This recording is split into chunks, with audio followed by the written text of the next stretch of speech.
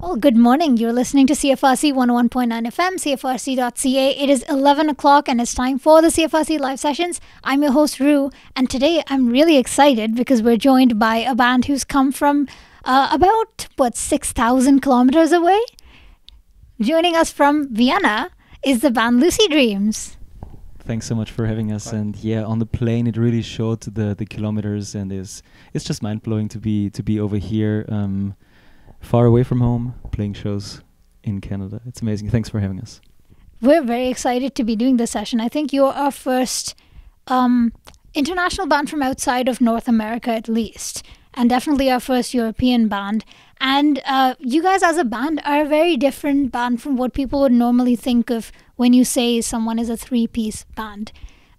So we're joined by, I'm going to use your stage names here. We've got 0 and 1, and you have a third member as well. So why don't we introduce you to our listeners?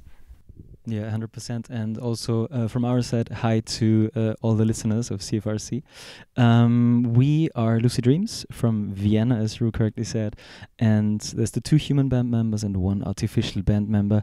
The artificial band member was sort of a fooling around in the studio. So we just tried to chain a couple of effect pedals that we still had from our days in the indie rock bands, and we chained them. It was 7 of them, and all of a sudden we sent sounds into the system, and the system started to create a life of its own.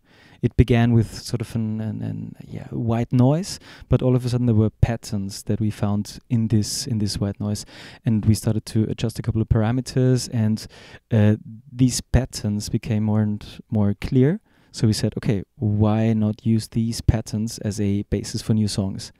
And it happened like over and over again. So we're like, okay, this system has developed a life of its own, and it became sort of the genesis of the band. It became the center of the band. It became the name-giving instance of the band that is Lucy.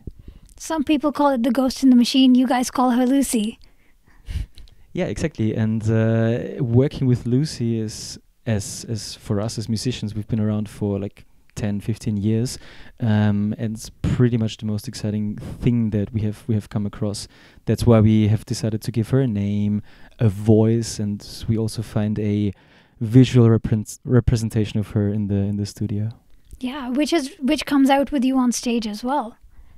But let's go back a little and establish this timeline, because as you said, you both have been doing music for a long time, and musically your sounds, as your preferences in music, have evolved quite a bit. I heard you were coming from sort of metal punk backgrounds to indie rock, all the way to this very different sound. So how did that come about? Do you mean our inspirations, what Yes. we love to listen to? How did it happen? It's a good question. I would say for me or for us, I think we have a quite influential musical background from our parents, also from our family, and got a lot of influences from, I don't know, for me, I listen a lot to jazz, Jimi Hendrix, and Jimi Hendrix was for me always this huge thing of experimental world, and so this was also, I also was looking for stuff that stimulates my brain somehow, because when you listen now to this commercial kind of music, it's not so, for me, for my personal side, it's not so interesting to listen to. So I was always looking for new stuff that's keeps me musical alive somehow. So it's just an interesting story that you have this phase in your life that's of music that stimulates you and you want to perform, and then you pick out stuff and put it into your file, and then you go to the next chapter in your life, and then you have this quite interesting journey of musical influences. Yeah, let's put it like this. And now you guys are here making something that's quite different from what I would say any other band at the moment is doing, because you've sort of you've got almost a deeper connection with the sounds going on, because you've identified that those sound patterns almost take a life of their own, and you've given it a physical manifestation that also comes on stage with you. So I kind of want to talk about what it looks like when you guys are performing live in front of a crowd. So Lucy always has the first words. So Lucy always introduces the band and the show, and we try to in a live show we always try to engage with the audience in the best way possible, because playing live just is the purest form of music. It's the shared experience that makes music come alive for real. We always give Lucy the center of the stage because she is such an integral part of the band itself. And other than that, there are two aspects that we always try to include in the live show as good as possible. And Stefan meant talked about the getting lost, the being inspired. So the mental aspect of music is super important. The psychological aspect, that people sort of can drift away, can get lost in what we call dreamland, in a space beyond reality where they can find escape only to find themselves. That's the one aspect.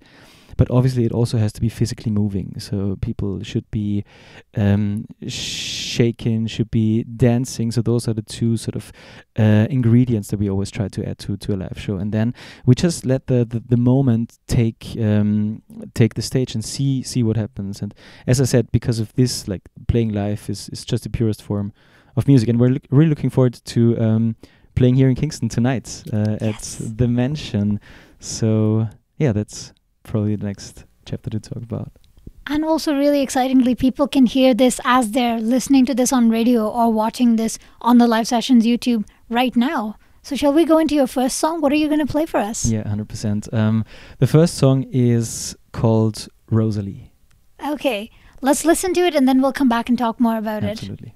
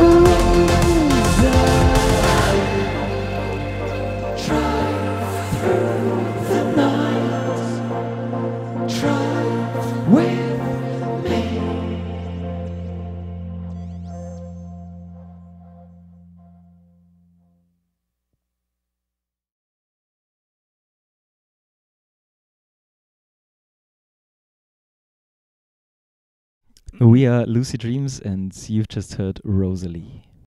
We're back here on the CFRC live sessions. Lucid Dreams are joining us from Vienna if you're just tuning in. They played a song. Is this because I heard that you guys are working on a new album that you've been recording quite recently, in fact. So is this one of the songs that we're going to be hearing on that album? It was already released on our first album, but yeah, you're right. We are working on an album at the moment. Stefan had this amazing idea to go to a hut in the middle of the woods in the Austrian mountains. And would you like to go into detail on that? Yeah, well, my main thing was like I was talking to David, and I was saying, hey, we really need we should do an album. So doing like the next step, going to the next dimension, and wanted to be really lost somewhere in the woods, in the mountains, and have no contact to people, just to animals and the nature, and just waking up in the morning and sit down with coffee and just really create and write. And it was such, it's interesting when you are in this kind of flow and you lose time and space somehow, and you sit down and then obviously look on the on the clock, and it's, I don't know, 11 in the evening, and it was it was so interesting because we went there with, we started from the scratch, so it was like crazy because we have already 9 to 10 already really not finished ideas, but quite finished ideas, yeah. And sorry to interrupt you. And the interesting thing was that we went to this hut, and as Stefan said, starting from scratch. And I was like, okay, that's interesting. We had demos before, and if we go there and really start from scratch, let's see what happens. And it went so well, and the fact that we really started from scratch led to us, I believe, really finding our sound. So we have obviously influences from everywhere, as you said, metal, pop, classic also being from Vienna. But with this one, I think we have really managed to merge all of these influences into something completely new, a synthesis of everything that has influenced us over the past. And we decided to call this new style, this new genre, our new approach to arts. We decided to call that sonic wave art pop. Okay. Yeah, I was gonna ask you about sort of like, you know, when you see kind of electronic and synth musicians working in like environments that seem so removed from this kind of synth and urban kind of thing, does that impact the way you make the music? Because I guess you were saying that you do look to tap into something deeper when you're making your music. But then with the kind of instruments you use, how does that kind of play into the music? So I would say we largely use conventional instruments like bass, guitars, synthesizers, and then in the studio, drums. But what's probably interesting or unique about Lucid Dreams is the creation of the first ideas. So how these first ideas come into be, and this is where Lucy comes in again. So there is a certain limit to sort of performing music, because you only have so many instruments, those that were invented. Maybe sometimes you, I don't know, add a trombone or whatever, but there are limits. In terms of creativity, there is infinity. You can always go as far as possible, as deep into your own psyche, as deep outside into the universe as you want. So I would say it's more the ideas that's special about Lucid Dreams. Mm-hmm. And you're going to play us a second song. Tell me a bit about this song and how it kind of fits into the bigger idea of sonic wave pop art. It's called Love, and it is our most recent single. I think it was the portal into the dimension we are in now. So it was the first song where we had the impression, okay, this is interesting, this is new, this is surprising. also to us. My favorite podcaster is Tim Ferriss, and in one of his episodes, the art was described as it has to be both surprising and predictable. So at the same time, or surprising and a different word for predictable, but you get the idea. And for us, all of a sudden, okay, yeah, it was meant to be like that, but still at the same time, it was surprising. Bold, but also musical. Yeah, exactly. That's it. And it's an homage to whatever people associate with love, whether it be interpersonal relationships that you really treasure, or really loving somebody, your partner, from the bottom of your heart, or just embracing a nice walk in the afternoon, which also can be love. So the universal language of embracing, appreciating something is hopefully reflected in this song. And we'll hear a little bit of it right now. Here we go with Love.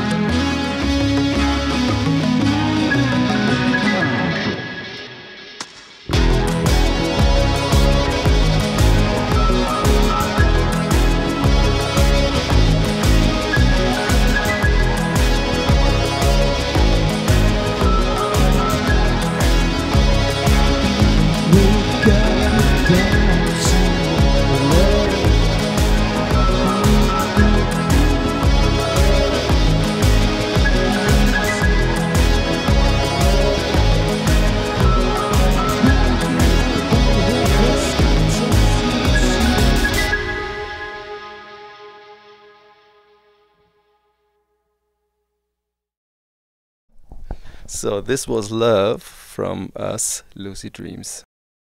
We're here on the CFRC live sessions. If you're just tuning in, one more performance by Lucid Dreams. I'm your host, Rue.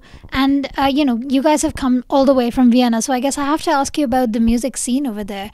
You guys have been in so many different kinds of music scenes. Like, I know that you've kind of been in and around punk and metal and stuff like that. And we definitely hear that in your music. You've been into more kind of alternative indie stuff, but also on the kind of club scene.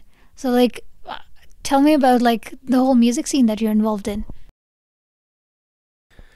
The music scene in Vienna, it's such a diverse and rich, I wouldn't say it's huge, but it's really, really very big already, I would say. With a lot of bands like Bilderbuch, or we have such acts or as My Ugly Clementines or Leia, and they already played also like in the Northern American continent. So it's very supportive, I would say. It's a nice thing to have where you are involved to interconnect with people and to enrich yourself with the ideas of other people and the other musicians. Just art in general, right? Yeah, it's. I mean, I'm coming from we both come from not directly Vienna. We come from different areas of Austria and moved to Vienna because there is obviously not everything going on, but most of it, I would say, is so in the musical scene, everything is like meeting in Vienna at one point. So at one point you decide to go there and to meet other musicians and have those influences of these beautiful people. And then you have different projects, and then I met David, and one hand lends to the other, and yeah, I don't know. It's just a journey with listening to different stuff. It's the same thing with playing with different musicians and have this kind of journey. And so I don't know. What was the question? It's certainly very interesting, and I'm sure that like all the different scenes that you've been in have played a part in your music.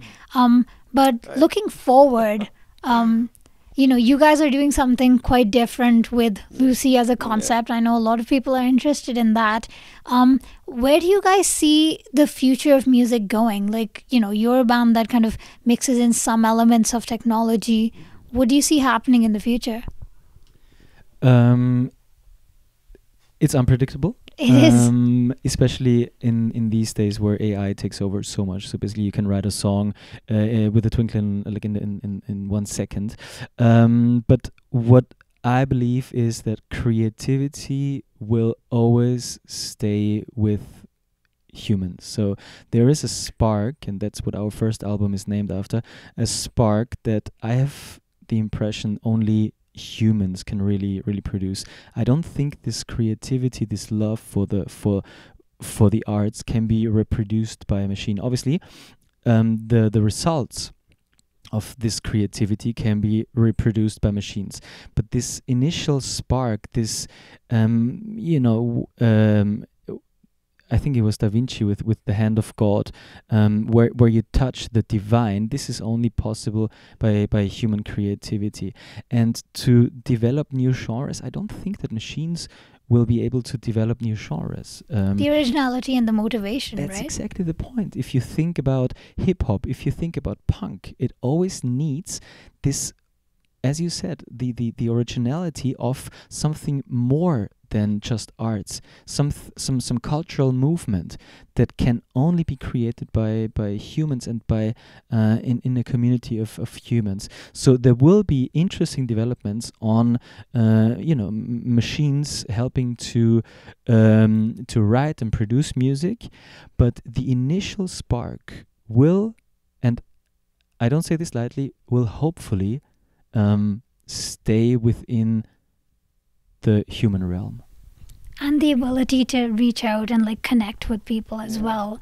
I think you still need the emotions and the feelings. in the music, so it can connect to people, because I think people just really need to connect with the music made from people. So, and I think then those kind of waves and vibes will match up with the other people, and I think machines won't be able to create emotions or feelings, I would say. Maybe they try, but but I don't think so.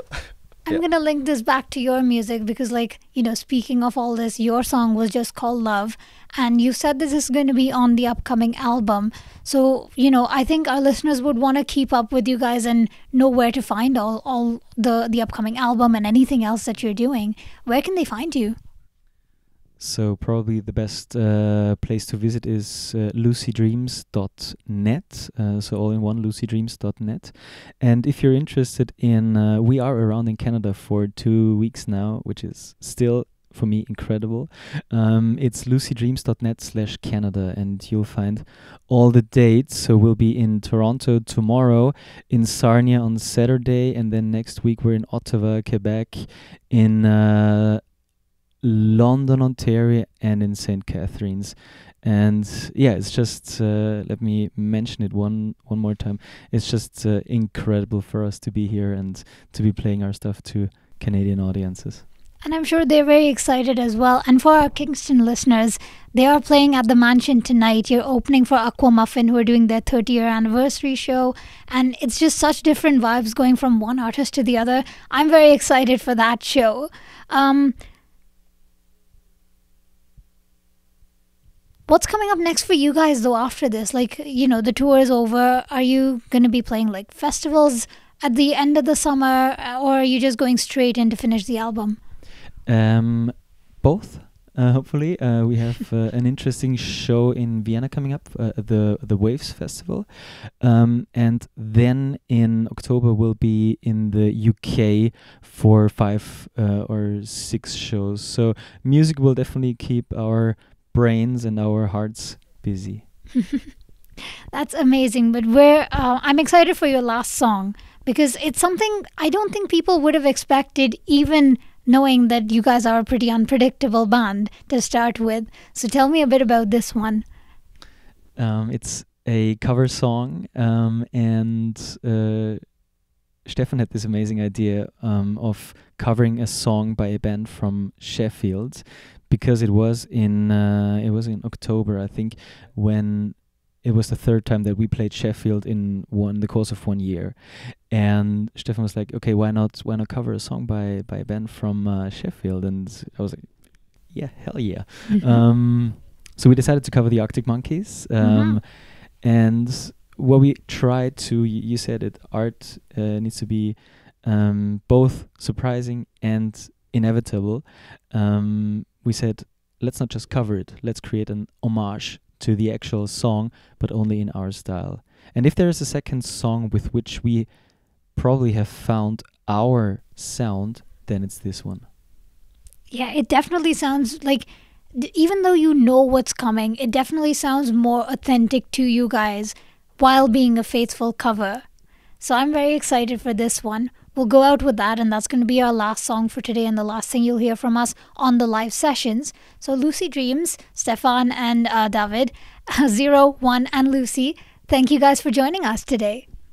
Thanks so much for having us, to the whole team in here. Thanks for inspiring questions, Rue, and to CFRC Radio. Shout outs. Thanks I'm so pleased to have you. Guys in the monitor. This next one goes out to CFRC, to the 3 of you. Thanks so much for having us. And maybe in particular, even a little more to Rue, because we talked about it before.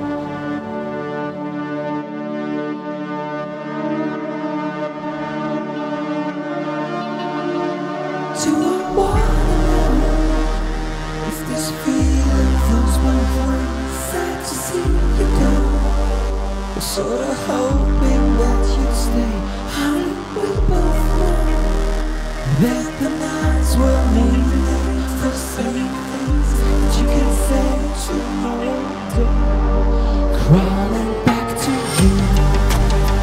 Never thought of calling when I've had you, 'cause I always do. Maybe I'm too busy being yours to fall for somebody new. Now I thought it through, crawling back to you. So have you got the guts? Been wondering if your heart's still open, and if so, I wanna know what time it shuts. Simmer down, popcorn. I'm sorry to interrupt, it's just I'm constantly on the cusp of trying to kiss you. I don't know if you feel the same as I do. We could be together if you wanted to.